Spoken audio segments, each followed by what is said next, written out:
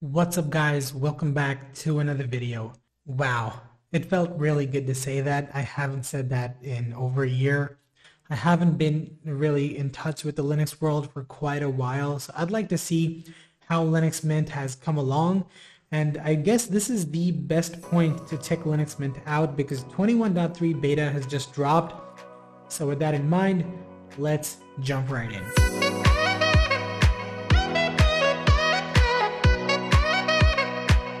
Now, I made changes to the wallpaper. It's not default Linux Mint wallpaper. This is 21.3 Virginia, as I mentioned, and on boot, you would get to see a welcome screen. So for example, I guess if I search with welcome, it should pop right up.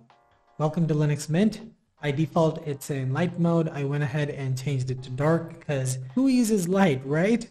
Well, I do. So once we click on Let's Go, it'll take us to the different pages. It'll take us through first steps, documentation, help, and contribute. Now, if you are new to Linux Mint, this is one of the better distributions in the Linux world. It is very famous, and famous is an understatement. It is one of my favorite distros, along with Pop! OS. Linux Mint just knows how to do everything perfect. Now, if you are a gamer, you can still use Linux Mint. You might know that it ships with the default kernel in the LTS version, but we have a way to change that, so stick around to the end to find out. Anyway, let's get on with our tour. So the first is the desktop colors. So I'm expecting some changes to be here, and oh my god, it looks different. I don't remember it being like this. So we have style, appearance, and color, and this looks way more modern. We have Advaita, high contrast, Mint L, Mint X, and Mint T, Mint Y, I guess. And well, let's go ahead with the light mode for a minute. Let's check out the start menu, update manager, internet connections, the clock, along with the date and calendar, and you also have the sound panel. What's interesting is once I hover, I can see the volume percentage. Once I hover over each of these applications, if they're not open, they would show me what it is, like files, and if it is open, it would just show me the tab, which is really good. One of the things that I don't like is they seem to be squished in the middle, in the left, with no space between them.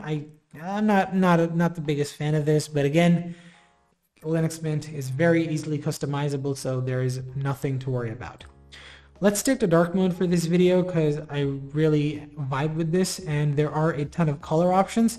This is again something new which I hadn't really seen earlier. Let's go ahead with this and let's see what kind of changes it brings. So I can notice that the color is blue of the text box, and if I open something like File Manager, which Nemo it is by the way, you can see that the icons have changed color too. Let's go ahead and choose a different one. Man, these look very similar. Let's take green, and the colors have changed. Let's stick with green for this video because it looks cool, and as you can see, cross icon has changed as well, in addition to the file manager icons. Now, another thing I'm noticing is I don't really remember if I had seen this cursor pack before, but it looks modern, and it definitely isn't what I encountered earlier. Well, the bottom edges are still not rounded, but I'm not taking that as a complaint or whatever.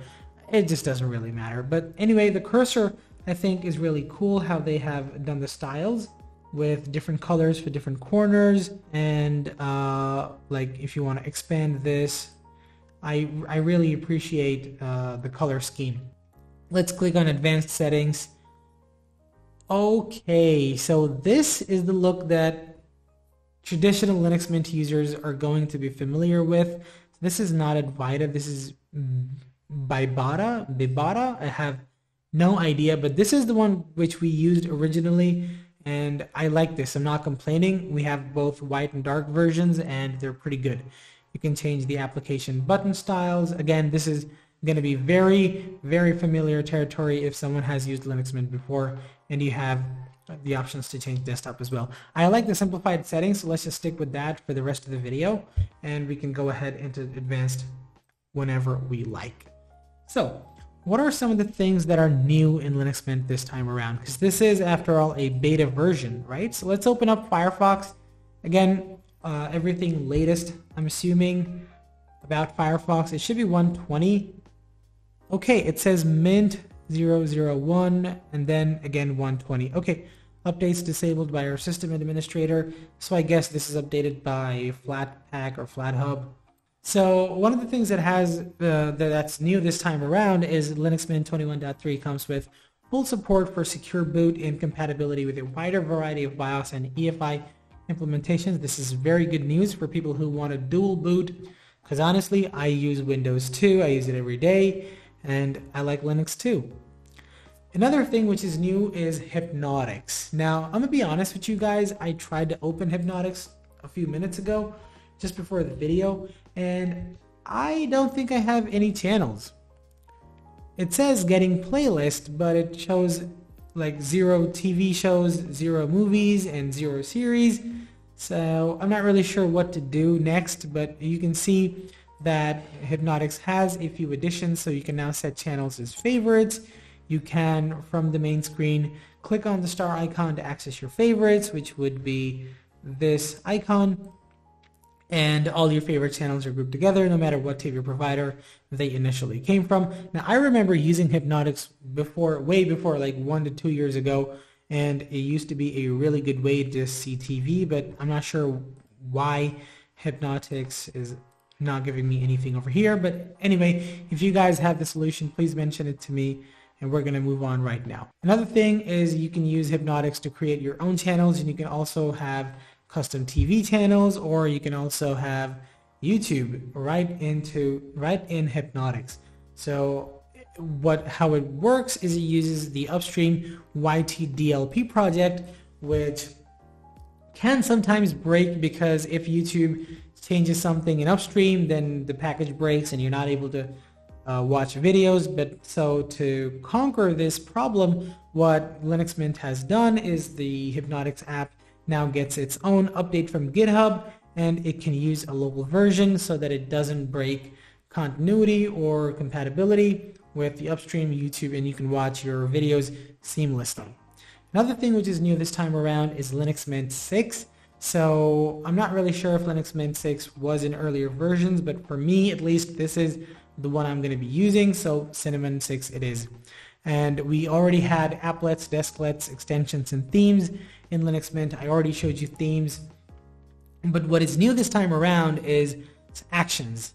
So actions are what previously were known as Nemo actions, and they are basically add-ons for your file manager's context menu. So context menu would be the right click that you do and the menu that you get. So for example, you can add verify, make bootable USB stick, and different options in your context menu. Now, I believe it's just a search away. So if I go to start and if I search for actions, it'll take me to it, and as you can see, we have manage and download. We have 2 pages, and we can download multiple actions. For example, send as attachment, which I think would be really helpful. GNOME System Monitor, again, for people like me, like I love looking at the graphs, and this is something that I would really be interested in. Okay, let's move on. Now, again, one of the better things about this beta version is that they have started work on implementing Wayland experimentally. Now, don't expect Wayland to drop into Linux Mint and replace x.org anytime soon. Not in 21.3, not in 22 versions, but the Linux Mint team wants it to be ready. They want to work on it. They want to support Wayland because that is the way to go. If you don't know what Wayland and x.org are, they're basically display protocols. They're software that's used to display stuff on your screen. X.org is very old, and Wayland is the way to go. Isn't the default one when you log into Linux Mint. It lacks some features and it comes with its own limitations, but you can choose it to you can choose Linux Mint to start with Wayland from the login screen. Now, there have been some other improvements as well. So Cinnamon, for example, in Cinnamon 6.0, 75% scaling is back. Window opacity key binding is back. Stylus buttons can be disabled. The monitor can be used for notifications, and it is now configurable. Plenty of other stuff. One of the better things about Linux Mint is that they created Warpinator. Warpinator is an amazing tool if you want to transfer files from one computer to another. So I think they have a client for Windows as well. So what you would do is you would log in to Warpinator on both of your devices, and you would turn on the internet on the same Wi-Fi network, and they would recognize each other, and then you could send files, photos, videos, whatever you like. The modification that they have done in this version is that they have added the ability to search for a computer by typing in the IP address, or if you're on a phone, you can simply scan the QR code. I have personally used Warpinator when I was on Linux Mint a couple of years ago, and it really was seamless and fantastic. It never gave me issues, and I really recommend this app if you have some small files to transfer over. Let's go ahead and see some of the wallpapers, because that's what we do on this channel. Again, Virginia, with each Linux Mint version, Victoria, Vera, Vanessa, they release awesome wallpapers, and each of them is better than the other. So let's go through a few of these, and then we'll stick to one for this video. Corsica seems to be pretty good. We have Slovenia. Slovenia is looking pretty good as well. That is beautiful, actually. We have Morocco. That's actually interesting. I think I'm going to stick to Morocco for this video. We have Sicily, which is in Italy. We have Switzerland, Cladding, China, Moon, and Temple, which was at the beginning of the video. Now, coming to gaming, if you are a gamer, Linux Mint, you may think that Linux Mint doesn't offer the same opportunity as Pop! OS, because Pop! OS keeps on updating their Linux kernels, and they test the Linux kernels to be working with their distributions. Now, if you type uname A, which basically gives us the kernel, you can see that this is still sticking to the 5.15 kernel, which is the LTS version that ships with Ubuntu. But there is a way to change that. You can either go ahead with the Edge version of Linux Mint, which I'm not sure if it has dropped yet. That is the version which usually has the updated kernels given to you like after a few tests and as and when they drop.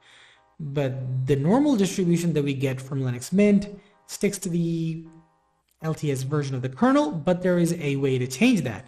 So you can go to View and then Linux kernels, and well, I opened it again beforehand, and it did show me a warning that if your computer is unstable, just restart the computer, and it had a few steps mentioned. If you come to this page, you're going to be greeted by that page for the first time, so don't worry about that.